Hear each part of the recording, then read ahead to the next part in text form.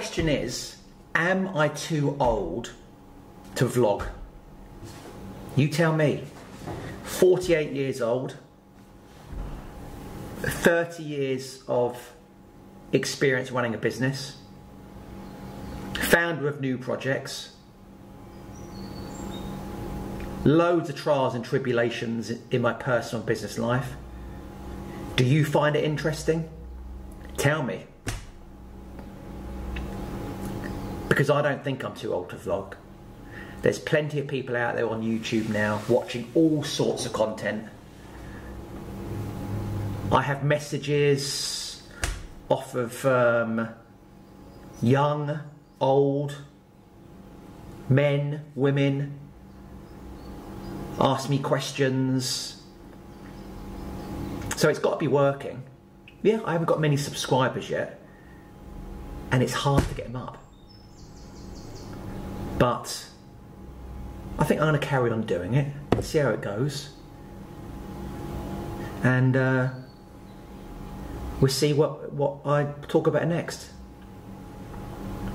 Anyway, today, Friday, the office is very, very quiet. Stephanie, my sort of PA stroke social media girl, she's been off for 3 days. It's a bit sunny out there, isn't it?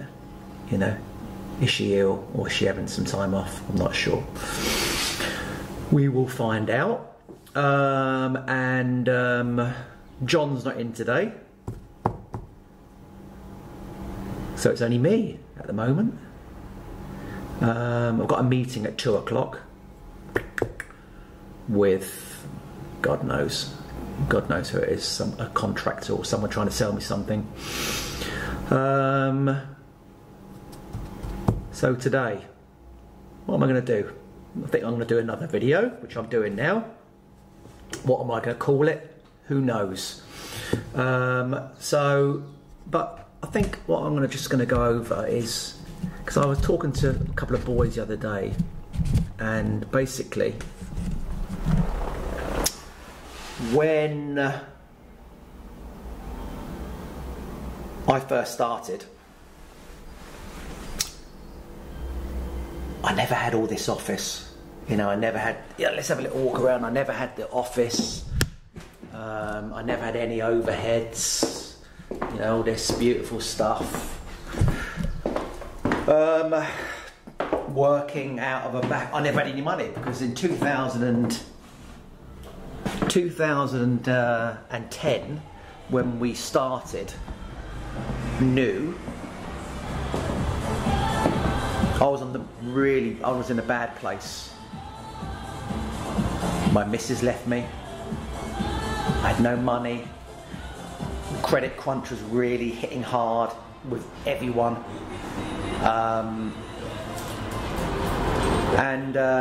So we started new. And my stepdad got me a little contract hire smart car. I think he even set me up in a little place, little house to rent in his name because I couldn't get any finance. And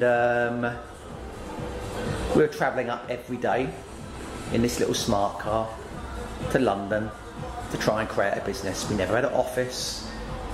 All I was doing was hitting AdWords hard. I always knew about branding and marketing and getting the phones ringing, and that's what I was good at. So you know, I created my first Wix website, built it myself, really basic, but guess what, it worked. It didn't portray expense and overheads. It was good, so it got the phones ringing. And I think the first ever project which came in was, I think it was in Munster Road, and it was a little loft. It wasn't even a loft conversion. It was moving a wall in a loft, and it was about 3 grand, and there was about £1 grand profit. Fantastic.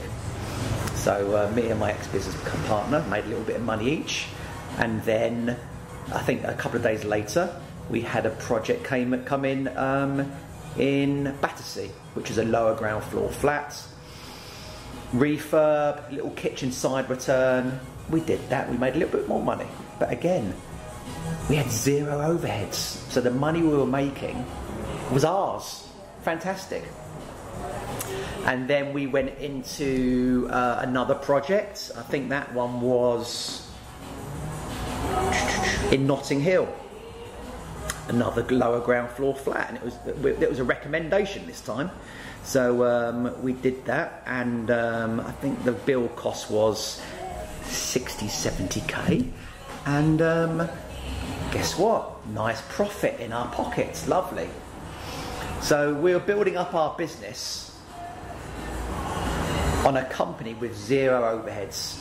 We were still sharing a car to work, a little smart car that overheads was next to nothing. Imagine driving a smart car, 2 6-foot-something men sharing a little smart car, coming to London, pretending we were successful, you know, trying to go for bigger projects because we didn't want people to know that we were just starting up a new business. So we were selling, and you know, the brand awareness was starting with NU, because the logo from the day one we had the logo. You know, it was an amazing sort of bit of luck creating that logo ourselves, and you know, the big blue NU on the black background. So we did that, and you know, the business started to grow, and then I think one day we there's a cafe in Fulham, and it was called Tinto's on Fulham Palace Road. So we were in there, and we were standing next to this guy. I never knew who it was, and my ex-business partner said to me, "Do you know who that was?" I said, "No." He said it was David Gandy, the model. "Who the fuck's David Gandy, the model?" I said. So I went on Google and I found out, and then I went on Facebook. A friend requested him on Facebook, and then I said to him, "Hi, we've never met, but I was, you know, next time we're in Tinto's, you know, let's have a coffee." And guess what? He messaged me back, and we set up a meeting about 2–3 weeks later, and we sort of struck up a relationship with Mr. Gandy. And off the back of that, he was doing his first property search because he wanted to buy a house and he wanted to do a basement. So we all worked together, and we found him a house in Fulham, and we got planning for a full basement, side return, full refurbishment, and that was that.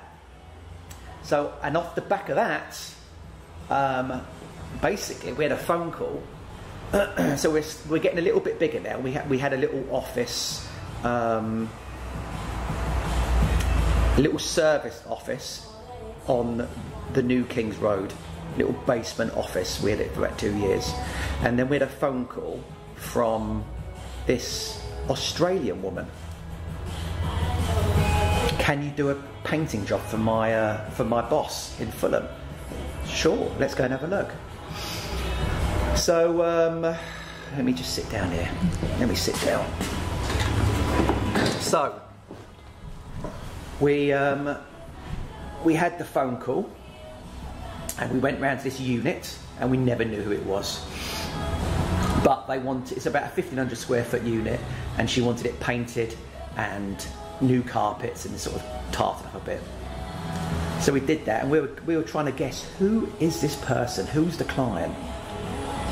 So about a month into the job, we went back in there, and in the middle of the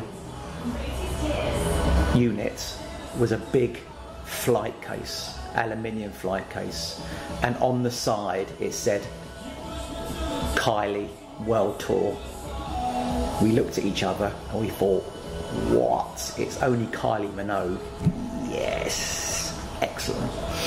So we, being boys, no one was around. We opened the flight case up, and guess what? It was all Kylie's fucking clothes and stuff, and dance stuff, and personal stuff. We couldn't believe it. You know, off the back of that job alone, we had a call from the Kylie's PA and said, look, we still pretended we didn't know who it was. And she said, do you want to do some work round my boss's house? Yes, please. Yeah, let's do it. So me and my ex-business partner went round to her place in Chelsea. And when we walked in, Kylie was in the lounge, and she said, hi boys, I've heard all about you two, because I think the PA had a little bit of a soft spot for the ex-business partner. So we went in there, had a little cuddle with Kylie, and that was our sort of relationship with her for maybe over a year. So we did her commercial unit in Fulham, and we ended up doing a house in Chelsea as well. Replaced all the windows with sort of special acoustic glass, and her bathrooms, and some sort of general sort of DIY stuff for her to keep her in happy. And off the back of that, we ended up going to lots of events with Gandy. Gandy became our mate for some time. D&G. We went to Milan with Gandy, to AC Milan and Inter Milan, guests of Dolce & Gabbana. That was amazing. And went to a couple of D&G events in London with Kylie and Gandy, so we got some amazing pictures with them too. So yeah, and this was all really in the first couple of years of New. So we're up and coming. We had zero overheads, zero. We never sort of spent much on anything, you know. And then we started to land some bigger projects. And obviously bigger projects means bigger overheads. You know, then we moved into this office where we are now. About 3 years ago, big office, staff. We did have 3 interior designers here, 3 architects. Our office, you know, this overhead last year was big overheads. So the moral of this story, really, what I'm getting to, try and keep the overheads low as bloody possible, because overheads are a killer. You know, you can earn all this bloody money and, you know, not benefit yourself, because it all goes back into the business, onto how you look, and you know the image. Yeah, and image is important. You know, our brand is important. Our whole image is mega important. But overheads as well. Keep them low. Keep them low.